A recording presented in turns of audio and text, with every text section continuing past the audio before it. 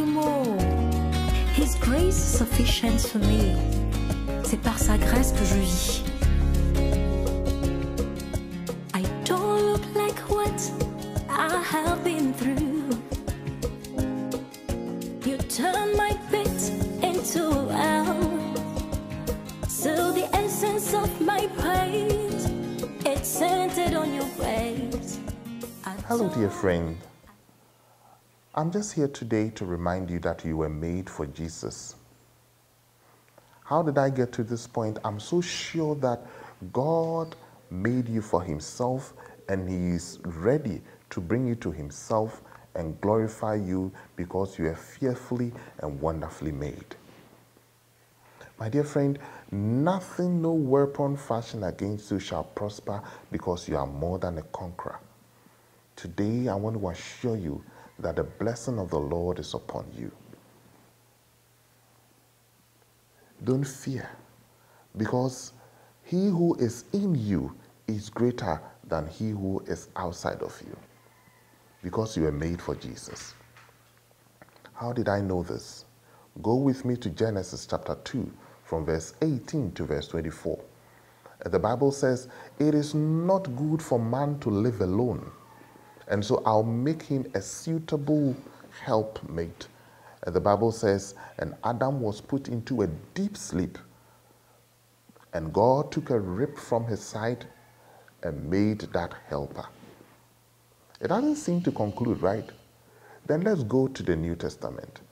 "And God put Jesus to a deep sleep. For 3 days he was dead.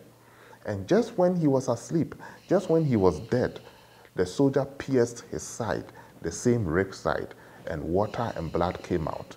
And that is where Christianity came. And that is where you come in. Your Jesus died for you. In his deep sleep, you were made. And so you are made for Jesus, and nothing can snatch you away from him except if you decide to go away.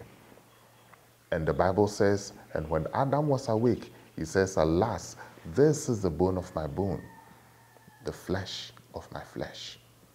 Adam was delighted. So is Jesus about you. He's delighted because when he was put into a deep sleep for 3 days, God made you. Fearfully and wonderfully, he made you for Jesus. That is why I'm here to remind you.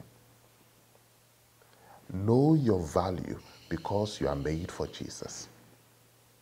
He loves you. God selected you, and you are for him. Be mindful of this, and this will let you know how to live your life. Because you are made for Jesus, don't disgrace yourself and him.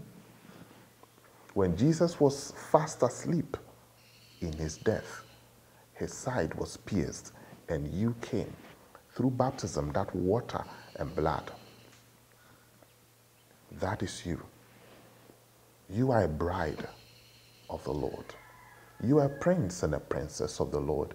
You belong to Jesus. No weapon fashioned against you shall prosper, because Jesus was asleep when you were made. So Eve was made when Adam was asleep. That is your lot. I believe I've told you something. Go out today with your shoulders high. Live your life as a prince and a princess of the kingdom, because you are made for Jesus.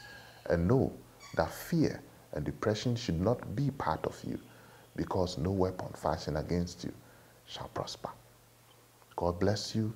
Think about it. Shalom, peace. And I'll talk to you again another time. Bye for now. Adumo, His grace is sufficient for me. C'est par sa grâce que je vis.